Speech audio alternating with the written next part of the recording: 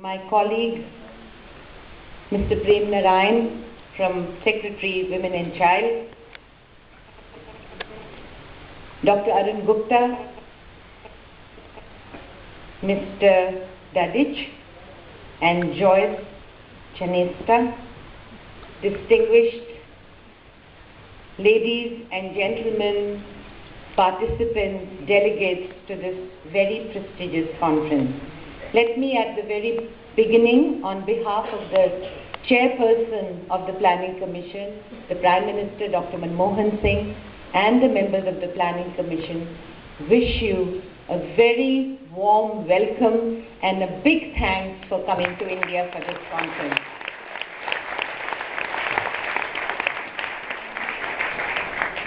Frankly, I can't imagine ever having been to a conference which has been going on for the last 3 days, and this is the penultimate moment, and to have an audience which is so full of enthusiasm, spirits and vitality. So that's a great thing. I think it's the fact that every participant who came to get the award, there was a spring and an alacrity in their step. To me, that is indicative of the fact that when people take any issue as a passion, and the passion was reflected in the speeches of all the honorable speakers who preceded me and said a lot of the things that I would have also liked to say and said it much better. But I think it's that commitment that makes people stay on. Otherwise, why would you be here at the end of a Sunday? So I'm absolutely amazed. Over 85 countries, over 700 delegates, you know, this is... And then, I just want to say before I say anything else is, I saw this news clipping as a curtain raiser to this conference. And it was done by a very committed journalist who covers these issues. But something like this should really hit the big time media. And I'm very disappointed that this did not get as much publicity as it really deserves. So, I mean, that goes to show that we as people who believe in this issue have a long, long way to go.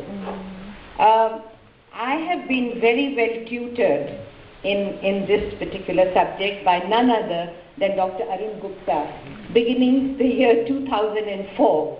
When he started, he was the first person to, when I became member of the India's Planning Commission, he was the first person who came to see me, along with a very great woman mentor, Dr. Veena Mazumdar. And they talked about this infant feeding practices, the fact that we have an act, the fact that it is not really showing up on the ground, its enforcement was so poor, what are we going to, I mean, it started in 2004, and I feel that when we listen to you, and when we listen to the words of this declaration that was so very well read out by my colleague here, I think that commitment that we need to make to the provisions of this declaration and the work that is ahead of this group. Dr. Gupta said that you'll meet after 3 to 5 years, but I think that in between, whatever the periodicity of these meetings, whatever happens in between times, I think is going to really be the recognizing factor of how committed we all are.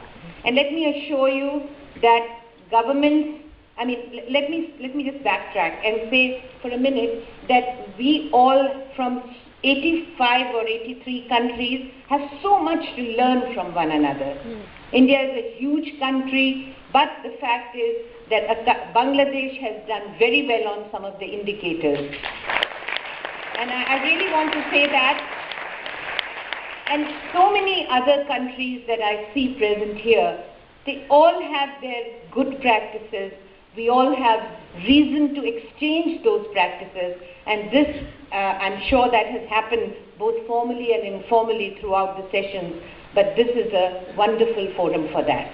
Now, I want to first of all say that, of course, the people who have gone to make this conference a success, you saw all the nuts and bolts of it coming out in the form of younger and older people. And I'm so glad that, you know, the men are here, because these become issues of women. And how can they be issue of women? It's totally, I would say, a logical absurdity to think that breastfeeding and breastfeeding practices are issues of women. So the fact that men are here, men in very high positions, the Honorable Ambassador, the Honorable Minister, our own, very own WCD Secretary, Mr. Prem Narayan, you know, the commitment of the fact of these people, and from there to the youth. And I think that also is a great indication of the success of this effort, for which I think each and every one of you deserves accolades.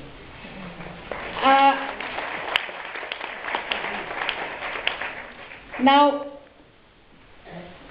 in India, let me just, Mr. Prem Narayan has spoken about it, and in India we have also recognized that breastfeeding is, as somebody said, is a public health imperative. There is no question of that.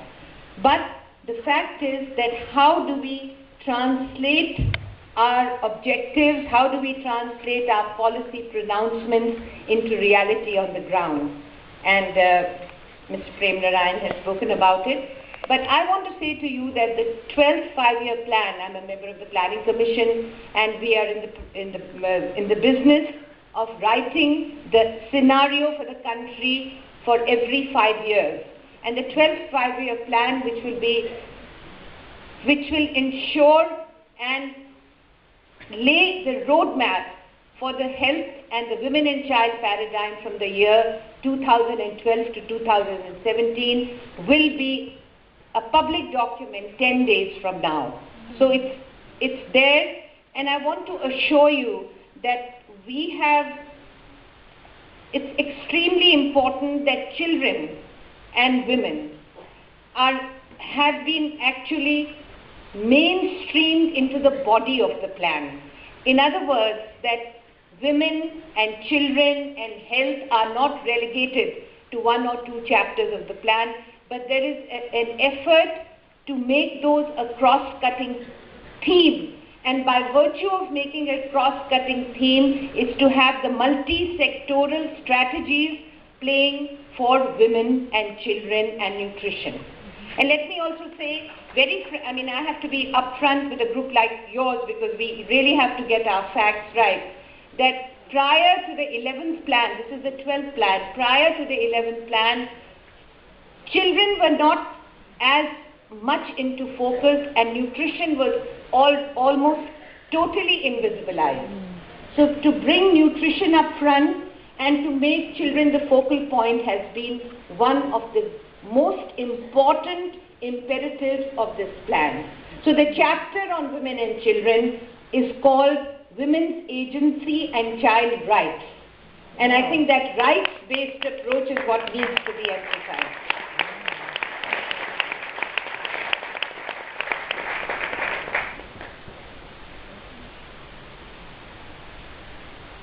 Extremely important, as your declaration has said, to have a budget line for breastfeeding. That is extremely important because it dedicates funding towards this imperative. At this point in time, the breastfeeding features in many programs and schemes in the plan. For example, the Integrated Child Development Scheme, the National Rural Health Mission, Indira Gandhi Matritva Sahyog Yojana, the Sabla program, the National Rural Health Mission. These are all programs, a lot of words that I'm saying, some of them are in Hindi, a lot of you don't understand, but the point that I'm trying to make is that from the birth of the child, to nurture the child from birth to the child in a pre-nursery, preschool setting to the school setting, and especially the emphasis on the adolescent girl child. And the scheme which targets the adolescent girl child so that the babies that are born are not subjected to intergenerational problems of malnutrition. So to break that cycle, emphasis on the adolescent girl child, and then what has been spoken about, a way of transferring cash to women so that they can be free from their daily drudgery labor in order to nurture, care and breastfeed the child. That is, I think, a very important, and that is what Indira Gandhi Matritva Sahyog Yojana, which literally means to support the mother in nurturing and breastfeeding the infant. So I'm just saying this to you that these are schemes. Mr. Prem Narayan, who is actually rolling them out on the ground, can tell you that they are, it won't happen tomorrow, but by the end of this plan period, the scheme should be universalized across the country. In the beginning, we would take 200 districts, 400 districts. In the beginning, we will have to start a little small. But the fact is that there is a recognition of the fact that women need to be freed. And when they need to be freed, they also need to be nurtured. And just this, I think that the young master of ceremonies, mistress of ceremonies in this, who's coordinating this, had started off very beautifully. The very first sentence she said was, what does a child need? The warmth, love, affection, the closeness of the body of the mother and mother's milk.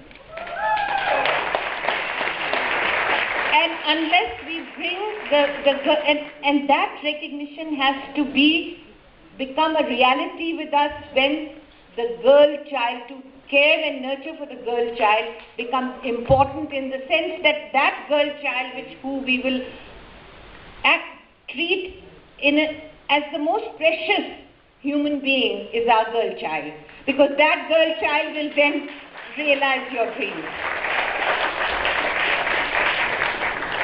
And then I think the point was made by the Honourable Minister, this whole emphasis on giving the child nutritious, home-cooked meals, nourishment, what grows in our backyard. And India is one country that has always, I pride myself that I have lemons growing in my backyard.